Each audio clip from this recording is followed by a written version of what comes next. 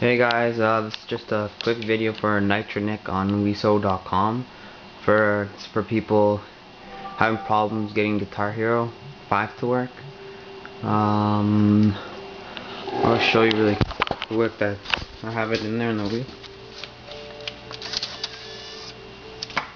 Guitar Hero 5.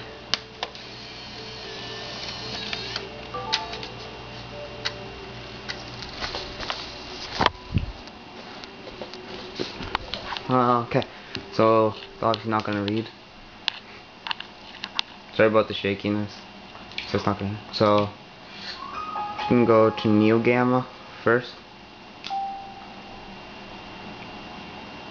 I usually load my games with the backup launcher, but this one doesn't work. It's loaded from this channel. There you go. I have this on, but I told people to put the anti 002 fix on, and the save config, and the region free should be on, but it's not for me. But I don't know if it helps or not, but I have it on.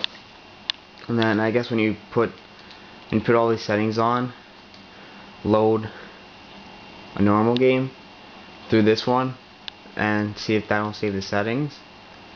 And then after you load that game and works, come back to NeoGamma settings, and then the save config should be on.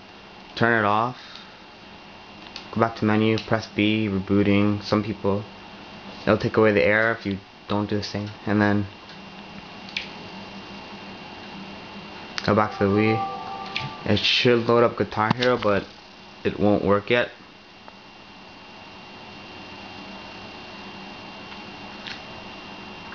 There it goes. So it loads it. And go back to the backup launcher or NeoGamma.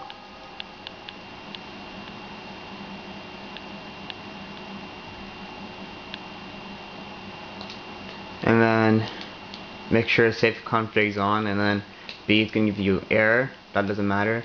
And just go back, exit OS.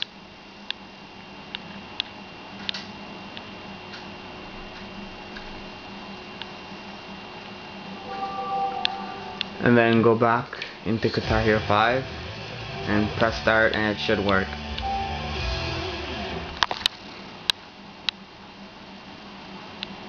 And there you go. That's what you do.